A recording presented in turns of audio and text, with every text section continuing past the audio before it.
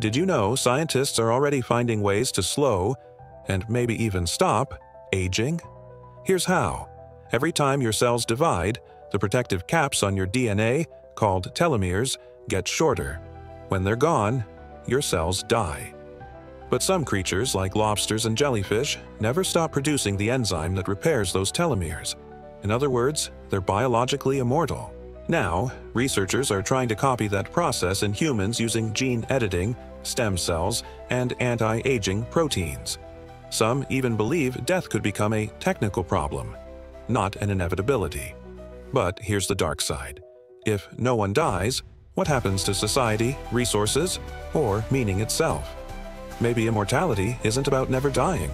It's about truly living while we can. Would you choose to live forever if science made it possible? Comment your answer, and follow for more mind-bending truths about the future of humanity.